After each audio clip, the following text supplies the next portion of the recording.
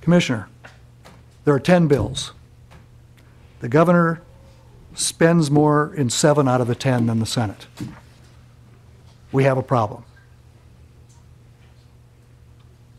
There are 10 bills, and the governor spends more in 7 out of 10. I'm not quite sure.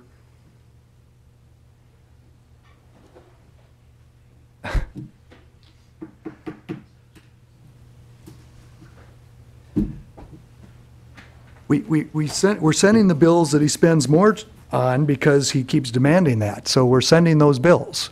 The Senate's not thrilled with that, but we're compromising.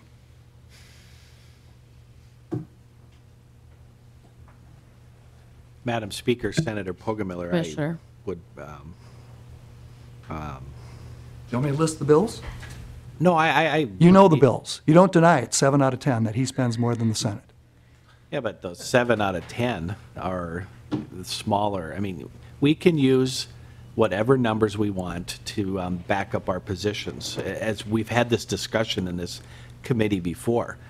But one of the big outstanding issues and big dilemmas we're facing is human services. I mean, it overwhelms ag and vets and environment and energy and economic development. They're all rounding errors.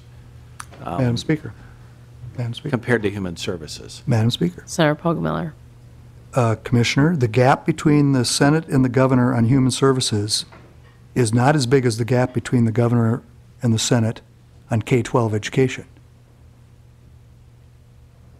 So we think the problem is K-12 education. You think it's human services, healthcare. We think the governor, in a time of a big deficit, is trying to spend more money in K-12. We all love K-12. I chaired the committee for 8 years. And we've now had to compromise with the House. We've said, look, governor wants to spend a couple $100 million. The House is willing to be relatively flat, and the Senate thinks we need to cut it $400 million. We're willing to take the House position. We think it's irresponsible to go to the governor's position. And the reason it's irresponsible is because of this number you keep pointing out at the bottom, this $3 billion number. Now, you can beat us up all you want on that. But the reality is the math is real simple. And if the governor keeps insisting on spending in 7 bills more than everybody else, I don't know how we're going to ever get there.